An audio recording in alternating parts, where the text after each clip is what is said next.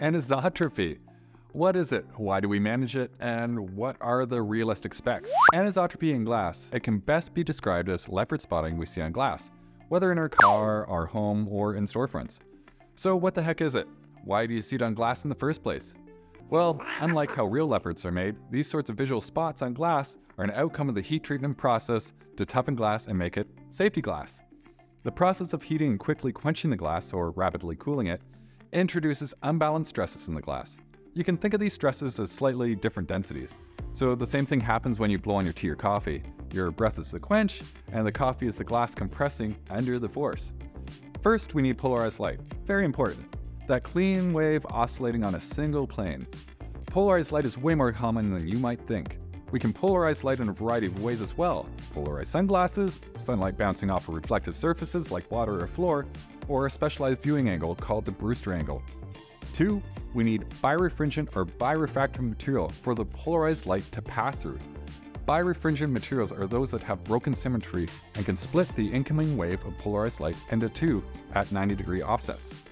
Well, as we established, heat-treated glass with varying densities is not exactly symmetrical, so heat-treated glass will be birefringent.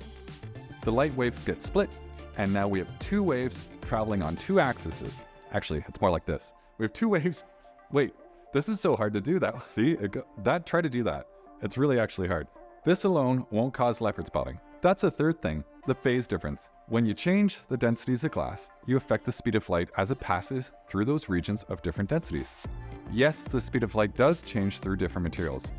This change in the speed of light for each ray, both the original or ordinary ray and the newly formed extraordinary ray, causes each ray exiting the material to be slightly out of phase. And so you finally get that telltale sign of leopard spotting, literally seeing the slight shift in phases that cause slightly different coloration. So you might think, just be careful tempering and you should be able to minimize stress and the resulting densities. Easier said than done, my friend. We at Ignora use the modern ASTM C1901 standard for the measurement of anisotropy. Sounds really complicated, but it's not. Ignora was a co-chair with Louis Moreau for the standard formation. So now we can tell you just how out of phase those sneaky light rays are. And let me tell you, they can get adventurous. But for you or everyone buying big glass, get with your fabricator and demand to see those phase changes.